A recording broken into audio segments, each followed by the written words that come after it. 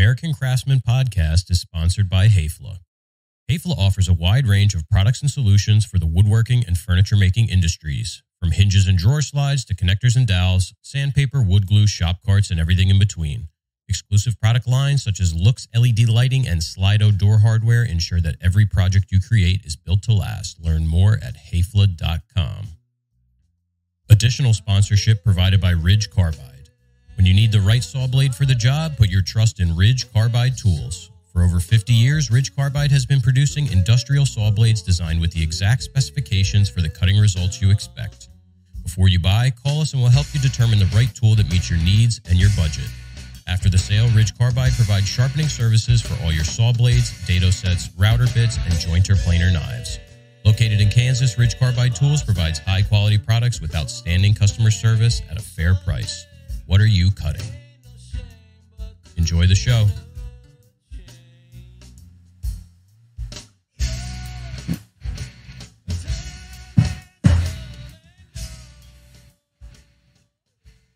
Welcome back to the show.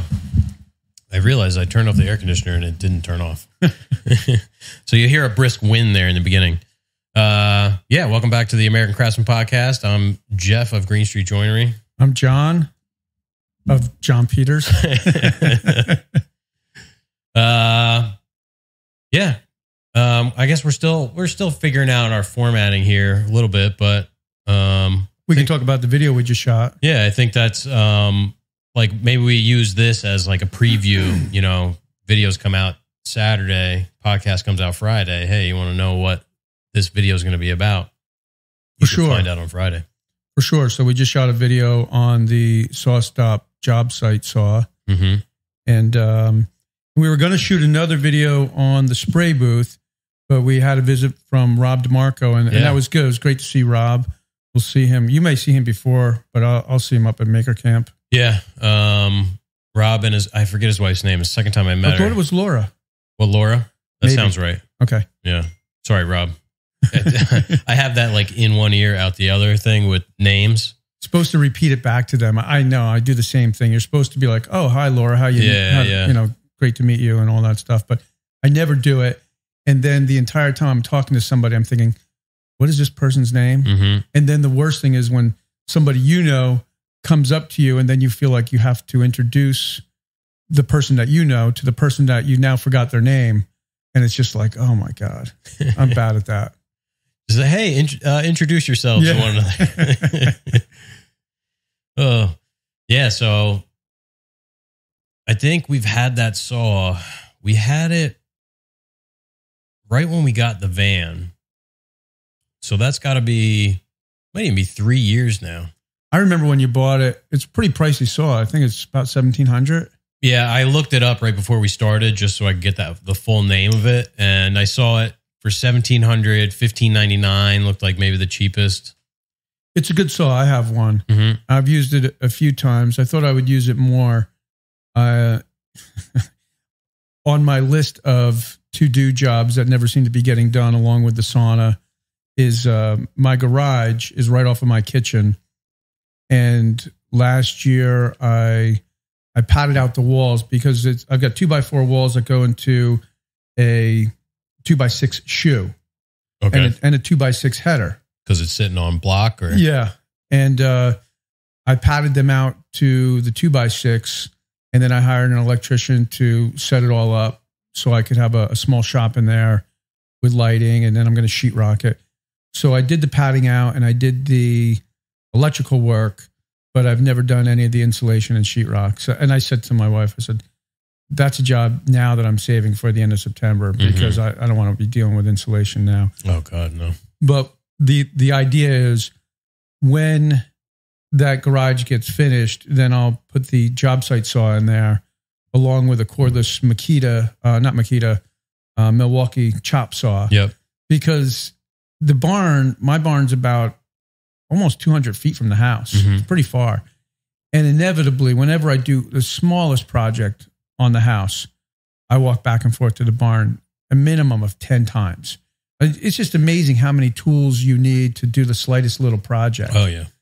And so I've finally convinced my wife that the house will look a lot better, and these renovations and things that she wants to get done will get done quicker if she doesn't listen to the podcast. So I can say if she'll get all of her shit out of the garage, and it's just too much stuff. Oh yeah. And I shouldn't say that. If she'll get all her stuff out of the garage and let me have just a small area, then I'll keep it clean. And it's just funny. My wife is not the best at keeping like tools and things like that organized. Mm-hmm. Like she loves to garden, but I've taken all the gardening tools and I've kind of organized them out by the barn. And occasionally they'll go missing. And I just found one the other day in the compost pile. You know what I mean? So. Yeah, my wife's the same way. I'm actually going to pick up a little bit later today a kitchen that we had cut, and then my kitchen that I had cut from a CNC guy. And I was down in my basement, and a lot of the stuff from the kitchen is now in the basement, because of the reno. And I'm like looking at all of that and all the stuff that's in my kitchen now. I'm like, where is all this going to go? Like my kitchen is not that big. I have my wife buys every single kitchen gadget imaginable. Cherry pitter, strawberry cutter, ice cream maker. We got the KitchenAid, a blender. Pasta maker. Yeah. Oh yeah. I think I got 2 of those. I'm sure. Instant Pot. We don't have a crock pot, but the Instant Pot is basically that. Air fryer, waffle maker, and some other waffle maker that's like dinosaur shaped waffles, everything. I've heard good things about the air fryer. Yeah. I don't know. You don't need one? I mean, I don't really, I guess, because I'm keto or whatever, I don't really eat stuff that can go in there much, but it's kind of a pain to clean. Oh, really? It's like you have to clean out this like basket instead of just cleaning out like a frying pan. Yeah, I just like good stuff. Mm-hmm. Fewer things, but better things. Yeah, yeah. And my wife's getting better and better at getting rid of stuff and at realizing that, you just don't need that many things because we have so many things for holidays, like different trays for this and different. And I'm like she got rid of a lot of Halloween stuff. Part of that is sentimental value. Like, yeah. Her thinking of the boys or Olivia who've outgrown, the little scarecrow thing or whatever it was. Like we had one of those little skeletons that, are on the front porch. Tiny. Literally, this thing is only 3 feet tall, but I hated it because I'm the maintenance man on the property. And when I would blow out the driveway, I'd end up blowing this, skeleton over. Yeah, little jack-o'-lanterns, whatever's out there. Now I'm blowing these that's things. like my wife puts like the skeleton in the grass and the tombstones. And if, you still have to cut the grass in October. And now I'm moving all these stupid things. Yeah. So I say this to my sons who are all in their 20s now. I say less is more. The less stuff you have, the more time you'll have. My son Jack bought a boat last year and we fixed it up a bit. He bought a new motor for it. And I was talking to him the other night and he's like, yeah, I think I'm going to sell it. Because it's just, he said, it's just one more thing to think about, is the the automatic pump, if it bilge rains. Pump. Yeah. The bilge pump, is that going to not work? And is the boat going to sink? And, it's not the kind of boat that would stay afloat. Yeah. It's not like a Boston whaler. Right. So, it's not in a slip. So it's like, if you want to take it out, you have to trailer it. His is. Oh, so he has it in the water. His girlfriend's is right on the Navesink River. Oh, okay. Yeah, yeah. So it makes a lot of sense, but he doesn't live on the Navesink River. So he still doesn't get over there. It's not like having a boat in your backyard. Like I've said to my wife, I think my dream location to live would be upstate New York or Vermont or Pennsylvania, somewhere on a lake with a small boat, access to mountain biking and fishing, fishing in the lake and rivers, and potentially golf. I don't know about golf. Because the only way I'm going to go out on a boat is if it's in my backyard. Yeah. I don't know. There's something about the ocean. I like the ocean, You get out on a lake and it's like everybody is, Do you like being out in the ocean on a boat? Yeah. See, I don't. No. I'll go out, and I've gone out once or twice this year. I don't like to be too far off. Yeah. Did you guys go around the hook and actually out into the ocean? No. So that's the thing. we ended up just in the bay off of Coney Island. I guess. Yeah. And even that was like, wow. You get some big rollers coming in there. You do get some big rollers. And I've been seasick once or twice, and it's just not fun. Yeah, I went offshore once. So we went to Carteret Canyon, which is like, we went about 100 miles offshore, like, and then we went all the way south, like about parallel with like Baltimore, but like, way offshore. And we ran out of Point Pleasant, and you're sitting in these bean bags. They have these like marine bean bags, which is like what you sit in. Really? A fishing boat only has like, let's say 2 seats, okay, captain seat and one next to it. Yeah. So you have these bean bags if you have more people, and you just sit in them, and you get out there, and the ride was fine, but then you stop. And that's when I started to feel sick. Did you take anything like Dramamine or anything? I don't think I took any Dramamine, but so we left Point Pleasant at like 9 o'clock at night. So we got out there at like, 2 o'clock in the morning or something, 1 o'clock in the morning. So I just ended up falling asleep. And then I woke up, and I guess, I don't know, just like the rocking in my sleep gave me some sea legs, and I felt fine. Did you catch any? So we went out for tuna, and so we're trolling around. We ended up catching some skipjack, which are just like the little BS tuna. And then we fished for tilefish in like 600 feet of water. And I got a tilefish that was big. Good eating? Oh, yeah. Okay. Yeah. Yeah, I'll show you a picture. The tilefish is a cool looking fish too. It's like, almost looks like a tropical fish, but it's, once you get out there, the water is blue, it's all like yellow, and it was a golden tilefish. I don't know if I ever showed you this, but this is the big fluke I caught. That's a huge fluke. 32 inches. Wow. Yeah. Wow. That is a big fluke. That was 2016, right in front of Earl in the bay. Off the boat. Yeah. So if you don't know what Earl is, that's the Navy base by us here in New Jersey, and you can't get too close to that when you're fishing. It's patrolled. Yeah. So actually what happened is, it was like a Saturday. There was a tournament going on. We weren't in the tournament, but. Oh, wow. That is a cool looking fish. Yeah. So we went out. I'm with my buddy and his girlfriend on his boat, and his girlfriend caught a 7-pounder. Wow. Big fluke. Yeah. 20 something inches. And then my buddy Anthony called, and he's like, hey, he was on his uncle's boat. We're in front of Earl. They're catching him over here. So we shot over there, and, we set up on a couple drifts, and then the Navy boat comes out. It's one of those Kodiaks, 50 caliber machine gun. And they get on the loudspeaker. They're like, everybody has to move 100 yards towards New York, because people started to drift into the restricted area. So we move out, we set up on a drift, and I'm fishing with a big 6-ounce cannonball with like a big grub on it, curly tail grub. And I thought I was snagged. It turned out it was this monster fluke. And they like suck down to the bottom when you catch them. Yeah. And had to pull it up. And people were going crazy because it was a tournament, and we weren't in the tournament. Oh, so there's people that they're like, let me buy that fish off you. Because the purse for the tournament was like, I forget, $5,000 or $10,000. Yeah. Yeah. Yeah, it was huge. Yeah, that's a huge fluke. I've never seen a fluke that big. It was like 13 pounds. Jeez. So you ate that. How'd you cook it? So actually I got married. That was June or July 2016. I got married in October. So all the fluke that we caught that summer, I froze, and we gave to the chef who did my wedding. And that was one of the dishes. Oh, nice. Yeah, it was cool. Yeah, that is cool. That's like a real nice touch. Mm-hmm. Did you have a big wedding? I forget how many people we had. Less than 100. Yeah, that's probably about what I was.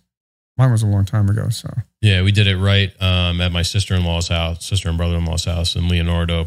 They're like 3 houses off the water, right by the lighthouse. Nice. Yeah, it was cool. Leonardo's a great town. Yeah, we went to the marina on Saturday, Sunday. We're sitting there Saturday. My wife's at work. I'm like, we should go fishing tomorrow. So I texted her. I said, you want to go fishing tomorrow? Yeah. So we went over to the marina, and there's a little bulkhead. And I got her set up. I got my son set up. And then I got myself set up. I throw out first cast. Bang. Hit a short fluke. This Saturday? Yeah. Nice. Sunday. Nice. Yeah. Because it rained Saturday. Wait. Off off the dock or out in a boat? There's like a little, you go down to the beach and then there's a bulkhead where the channel comes in. First cast got a short fluke and then that was it. Nothing else. That's a great place to keep a boat if you have a boat. I don't know, are there slips even available there? Yeah, I saw something recently about there being one available. So what do they go for? I don't know. It's usually, I think, a couple $100 a foot. Okay.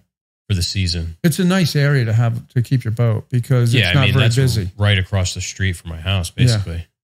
Yeah, that whole area back there is really nice. Mm-hmm. I thought like years ago it would have been great to buy a house back there. Mm-hmm. And I really couldn't afford to do it, but I just like the neighborhood. And I think that's the same school district that my kids go to. Yeah, it's all Middletown. Yeah. So anyway, we're getting pretty deep in the weeds on fishing stuff. Let's talk about your kitchen or the kitchen that you're starting on. Yeah, so working on a kitchen up in Ramsey, which is Bergen County, like 90 minutes north, like almost to New York State. So that's with Donnie Douglas Design. If you've listened to the podcast for any amount of time, you know the name. Jacqueline was on the podcast maybe about a year ago. So we haven't worked with them a lot recently. I think for a lot of designers, residential has kind of slowed down. And apparently, like, general contractors are very slow from what I've heard. Yeah. I mean, we're pretty busy. I would say not as many leads coming in right now compared to like the busiest time, but it's definitely not slow. So that is going to be Egger 5-piece doors. So I'm buying those through Richelieu. They have a manufacturer who make shaker style doors, but it's all out of the Egger TFL panel, the melamine. So that should be nice. The island will be painted. I'm going to be painting that. And then I have some cabinets that have glass doors, black aluminum from Hayfla. They make custom aluminum doors. So you just, give them the specs. They make them glass panel. So those cabinets are made out of the Egger. And then we have a storage wall that has 2 pantry height cabinets on the outside. And then there's base cabinets with a countertop. Sitting on top of that countertop is 3 cabinets that we have an open cabinet in the center and then pocket doors on the sides. So that'll be out of melamine as well. Is this new construction or is this a renovation? Renovation. Yeah. So they gutted it like maybe 3 weeks ago. Did you actually set foot into the job site before they gutted it or during the gut? So you before and after, yeah. Okay. They dragged me out there afterwards, even though I didn't want to go. So it's probably good though to kind of get a good idea of what's happening. Yeah, I didn't really glean anything from the trip, but I made them pay for it. Oh, that's good. They're like, we've never had somebody refuse a site visit. I'm like, they wanted me to meet with the GC to go over the things that I needed. I'm like, it's in an email. I'm like, we could like FaceTime or something. Like, I'm going to drive 90 minutes. It was a 15-minute meeting. Yeah. I charge them for 6.5 man hours. Nice. 90 minutes to drive up. 2 guys, 90 minutes to drive there, 15-minute meeting, 90 minutes to drive back. Yeah, that's the way you have to treat everything. Otherwise, people just take advantage of you. Like, your time doesn't matter. Yeah. It's like I didn't build in that to the job, Yeah. No, it totally makes sense. And I think the client will take you more serious if you take yourself more serious. Yeah. So you got that job going. When will you actually start your kitchen? So I actually ordered the edge banding today. I wanted to actually show you the colors I landed on. They're 2 historical colors from Benjamin Moore. But you're using Enduro paint. Yes. So the charcoal slate will be the base cabinets, and the Kenny Bunkport green will be the uppers. I like that. Now, what's the finish? I know it's paint, but like, what's the matte? Gloss? Yeah, I'll probably go with matte. All right. And how durable is the matte? I don't think they it doesn't matter make any distinction. No. Let me see. And then that's the color of the flooring. Oh, nice. And then the walls. So that's called Summer Peach. That's what we have in our living room. I think we might do that in the kitchen as well. All right. And that's actually that color there. So it just kind of has like a touch of peach in it. How are you finishing the top of the cabinets? Like a small crown or something? Yeah, I have to. And then, so if you're looking at the sink, there's 2 windows, and then I have upper and then the fridge cabinet, and I have a drain pipe that's actually like I have to build a soffit. Yep. But rather than do it out of sheetrock, I think I'll just continue something around off of that upper cabinet, Sure. So I'll have to figure out. And what are your countertops? We haven't gotten that far. I reached out to Lindsay, one of the designers we work with, and sent her that picture. I'm like, what do you think for, in my drawing, I have almost like a black countertop, like a soapstone. Well, soapstone's not a great. Will black make the space look smaller? I don't think so, because like the cabinets are, I only have 2 upper cabinets. It's like there's half of the room is open because it's like the dining area, Okay. I don't know. I just I always think white. Well, not white, but I do like that sort of white quartz island look that you see a lot these days. Yeah. I just think with those colors, like it has to be something that's relatively dark. Because you put white now between those 2 colors, it looks weird. Yeah, you're probably right. Let's see if I can. Be interesting to see what your designer comes back with, because that's definitely a talent. Oh, yeah. And that's something that, like, she has to do all the time. Like, I don't ever have to pick out. Oh, this is the one that's missing the. So this is your kitchen we're looking at right now? Yeah, let me just switch over to this. Oh, wait, this one. And this is Mosaic is your design software? Yeah. Pretty simple to use? Yeah. It's mostly drag and drop. Really? Can you give me the dimensions of the length and width of the room? Yeah. It is 253. Okay. By 137 1/8. All right. So 21 feet by so there's your triangle, right? There's your feet. Yes, sink, stove, fridge.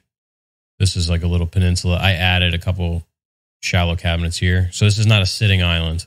Okay. Or peninsula. And then I'm going to do a banquette here. Nice. With a table. Are you going to make your table? That's the idea. We should make that table. We can make it on today's Craftsman. Yeah, that'd be cool. Yeah, I think a table like that, you make something that's pretty solid, elegant. Yeah. But something that's going to take a beating. Oh, yeah. And like you have to have a solid wood top on it. If you're going to have a table with kids and, So our kitchen table, originally, the base is ash, and it's made with basically it's 2 parts that interlock together with a lap joint. And then there's a round top. And originally I had, I think might have been an ash top as well, but it was small. It was maybe 42 inches. Mm-hmm. And that was great when the kids were little. And then a couple of years ago, or maybe 10 years ago at this point, or maybe even longer, I made a new top for it out of cherry, because the top now is 52 inches. Mm-hmm. So you barely even see the base, but it's 5/4. And then I used the power plane to plane it down. So the edge is only not an eighth of an inch, a 1/2 of an inch thick. Yeah. Like that's what I want to do. Have a real big undercut on it. So it looks light. Yes. That makes a huge difference. It's like that lily table that I made out of white oak. If that had a bullnose on the end of it, like 5/4 bullnose, that would look like a Flintstone piece of furniture. Yeah. But because you taper the edge, all of a sudden it looks nice and elegant. Mm-hmm. So I did that, and I finished it with Minwax's oil-based polyurethane. I think I did 5 coats. And that just holds up to everything. Oh, yeah. Poly is a bulletproof finish. And if you put it on right, you can get a nice finish. Mm-hmm. And then you're talking a kitchen table that's constantly getting wiped off, constantly getting plates thrown on it. Oh, yeah. It kind of gets its own patina after a while. Yeah. And there's places there where I can see where the kids play tic-tac-toe, with a ballpoint pen on a piece of paper. And now all those things are kind of like nice character. And George Nakashima called it Kevinizing. That was his son. Oh, that's neat. Yeah. Things become Kevinized. Yeah. Yeah, I know exactly what you're talking about. He liked it when things would... Yeah, people would bring him stuff and be like, can you like refinish it? And he's like, no. He's like, that's what happens to furniture. Like, that's part of it. How did he feel about just like lightly sanding and then just going over it again with another coat of oil? Yeah, I don't know. Like, like refreshing it a little bit. Yeah, I've done that with water locks, and it kind of brings everything back to life, but you still retain that character. Yeah. So my coffee table is made out of, it's 8-quarter cherry, big undercut like that. Yeah. Originally, it was in the podcast studio in my basement. We had that and 2 side tables. It's all now in my living room. And that's like where my son sits every day. He eats breakfast there. He watches TV, plays with clay, draws. And it's, same thing. It's got like its own patina on it now. And only once have I like scuffed it and hit it with, it's just tung oil. Nice. Real milk paint, pure tung oil and citrus solvent. And it's held up like amazing. And that's been in there for a couple of years. Yeah, there's something to be said about solid wood. It can take a beating, and if something does happen to it, it's not like the end of the world. And like, as opposed to veneer is like, you kind of got to take care of it. Yeah, it's not really like repairable. And cherry, there's something about cherry that it gets such a character to it. Like, I think if it was made out of white oak, it wouldn't look the same. It doesn't take that abuse in like a good way.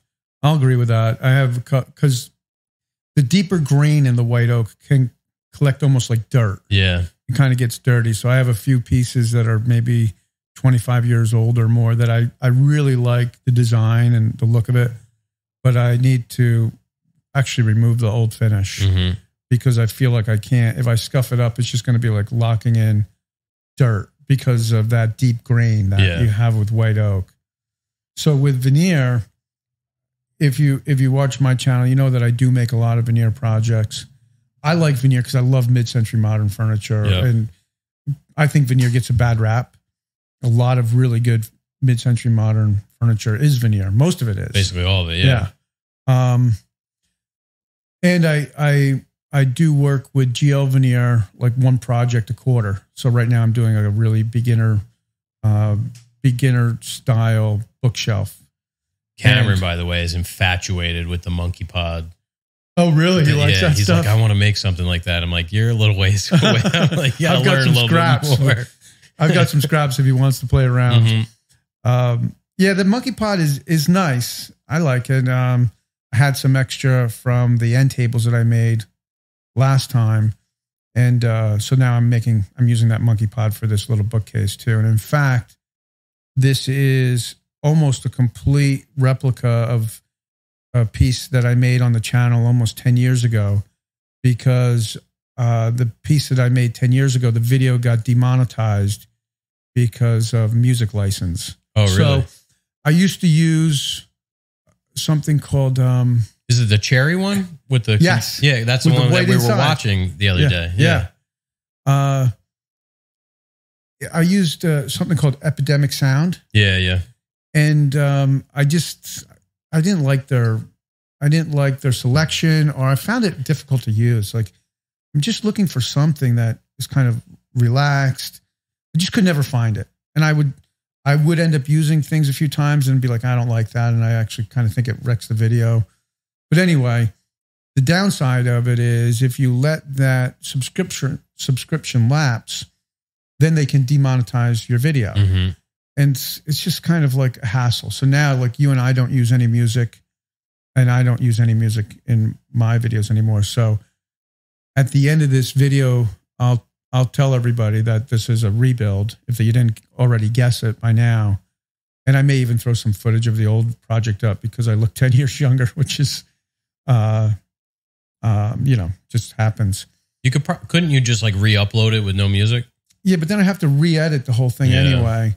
And I wanted to fulfill an agreement with GL Veneer. And I'm making this piece of furniture for my son, Jack is out of the house. So that gives me an opportunity to make furniture if I don't have a client. And at this point, I actually prefer making furniture for a family member over a client anyway, as long as the project is sponsored, because then you don't, like I'm giving it to Jack. So if he has any complaints, suck it up. Too bad. He doesn't. So I'll just like shoot him a picture. Hey, Jack, you want something this for your house? And he'll, say yes or no, or could you do it a little different for this area? Yeah. And people get super like hyper fixated on things when they're paying for it. They do. It's understandable. I agree. Yeah. Like you quote a piece out to a client, it's $15,000. Yeah. I'm going to paint over every detail too. You present me with two options. Like, holy shit, which one do I pick? Yeah. It's nice not having to work for a client, especially on furniture builds where things become so specific where, I mean, with a big kitchen cabinet, there's always going to be like, it's just too big of a picture to like nitpick every little angle of it. So anyway, those are my thoughts on veneer. I do like veneer, but in the long term, for something that's going to get beat on, like a kitchen table, even a dining table, I wouldn't put veneer on a dining room table. No, I mean, plenty of people do, and I guess under normal circumstances, it's typically not a problem, but it could be a problem. Yeah, talking about a dining room table, that's going to be another upcoming project for my own home.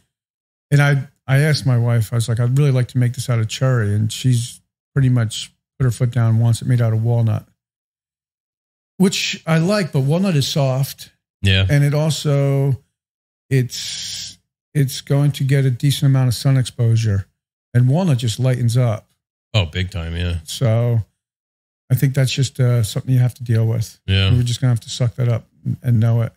I mean, maybe I'll stain it. Yeah. Could stain. I've stained walnut before. Paint it. Yeah, paint it. I'll paint it. And we did walnut stained black.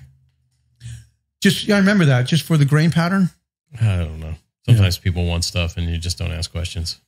But I can see that though, because walnut stained black is going to look a hell of a lot different than cherry stained black. Oh yeah, and a hell of a lot different than something like white oak. I don't know what else you could stain walnut black. That butternut ash is that's like one of the go-tos for going real black is like white ash.